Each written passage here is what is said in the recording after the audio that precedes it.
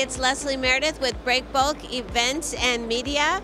I'm here in Dubai for Breakbulk Middle East. It's our opening day, and I am thrilled to have Julian Skyrme in the studio with me, Commercial Director for Abu Dhabi Ports Group. He opened this morning's welcome session with so much news, so I'm hoping that we're going to get some of the highlights from him and learn more about Abu Dhabi Port's recent expansion and where they're going in the future. Thank you very much for the introduction. And once again, you know, I'd like to say how proud we are to actually join Breakbulk Middle East in the 2023 event. For the AD Ports Group, this is an enormous, can I say, appreciation of how the industry has grown. We've come out of a difficult period, let's be honest, of the last 2 years from the pandemic. And AD Ports Group is just so, how can I say, enthused and looking forward to a very bright future. For us today, we announced some key kind of landmarks in the evolution of our organization over the last 2 years.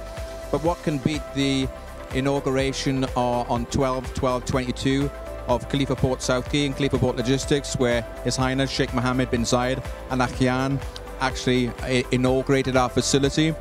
And I think if you look at the key accomplishments in 2022, we've just basically finalized the capacity expansion of over 6 kilometers of new infrastructure and superstructure in Khalifa Port. We had some wonderful news on the first inauguration of a transshipment hub for wood pulp. So there's many things actually happening in AD Ports. That's not to forget the international interest that we are now spreading our wings. All of these things combined, I think, lends towards the feeling that Abu Dhabi Ports, AD Ports Group, you know, really are multi-purpose terminal operators. We specialize not just in container, but general cargo, break bulk, in ro-ro. So, you know, we are very confident that the years ahead. We're sharing this morning, so that's good. No, that is exciting news, and I think it's very exciting that you're starting to branch out beyond the UAE. I think that's exciting. I know that that will be of interest to the Breakbulk and Project Cargo community. So, but let's come back to the UAE and tell me, what's your take on the project outlook for the next, let's say, year or two? I'd like to say we're very confident without revealing too many details up to our friendly competitors. But if you just look at our testament to that belief that we are, you know, we believe we turned that corner. You look towards the Al Dhafra region, Magharak Port.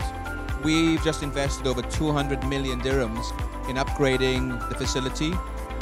It's a purpose-built facility for the oil and gas sector, right in the epicenter of the offshore fields. So we are very confident that the project outlook is on the up. There's a number of projects that are either in the tendering stage or being announced. We also received our first international vessel in Magharak Port in 2022, part of the wind farm project. So we are quietly confident, but obviously keeping the information to ourselves.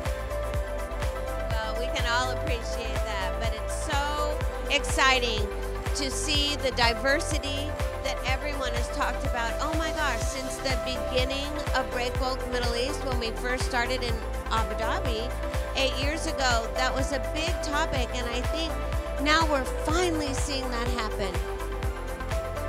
I'm glad you actually mentioned that, because traditionally when, you know, as you mentioned, the actual show started off in Abu Dhabi, we just see that as an evolution that's now in Dubai. For us, it's still in the UAE. What better platform we have at our host here in Dubai for a wonderful event. And as you mentioned about it, it's so diversified. And, you know, it's one of the core principles at AD Ports Group is, you know, we like to look beyond the traditional terminal operations. And going forward, like I mentioned earlier, you know, we will spread our wings and, you know, announce more projects internationally, hopefully.